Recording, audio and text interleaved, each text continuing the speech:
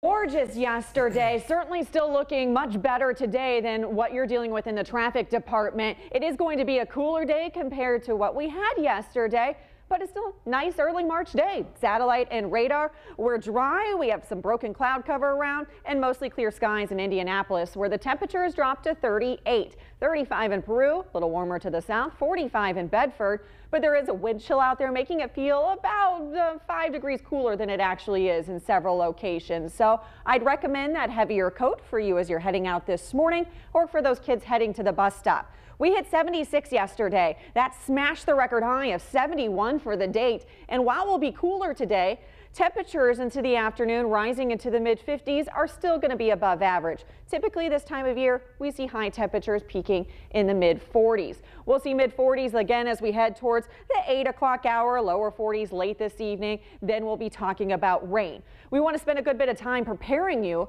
for what we have coming our way tomorrow, as a flood watch has already been issued for central Indiana. It'll be in effect 1 a.m. Friday through 1 a.m. on Saturday. So we're dry today until we get into the evening hours.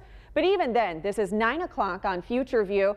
I'd say at this time we'll only see a few spotty showers off in our southwest counties. But as we head past midnight, this all ramps up very quickly. So by 1 a.m., I'd say these showers are getting closer to the I-70 corridor. We are all looking rather wet as we get towards the morning commute tomorrow. This is 6 a.m.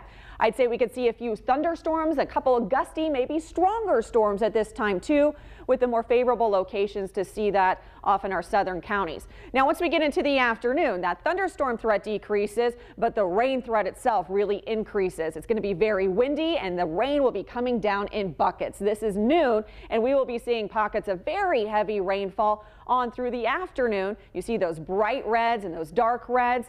And then as we get into the late afternoon, here this is 2:30, almost 3 o'clock, that'll start pulling off to the east and into the evening as we start mixing some cold air in. We could see a transition from I-70 north over to some wet snowflakes. Not expecting much impacts from that, but that's still something you could encounter. Really the major story for tomorrow, it's going to be the rain and the wind and that isolated strong to severe storm threat. That threat in the morning, the rain all into the afternoon as well, with rainfall totals 3, maybe even up to 4 inches in some locations, and winds gusting up to 50 miles an hour, non-thunderstorm related, will be possible as well. So again, use a lot of extra caution as you're planning out your day tomorrow. You need some time, extra time on the roads as well. 54 for the high today, 52 for the high temperature tomorrow. Messy close to the week, but a quiet weekend ahead. Saturday and Sunday, we are looking dry, a mix of sun and clouds. 48 on Saturday, 56 on Sunday, and Melissa, we are back into the 60s on Monday, so we'll get another more spring-like day ahead.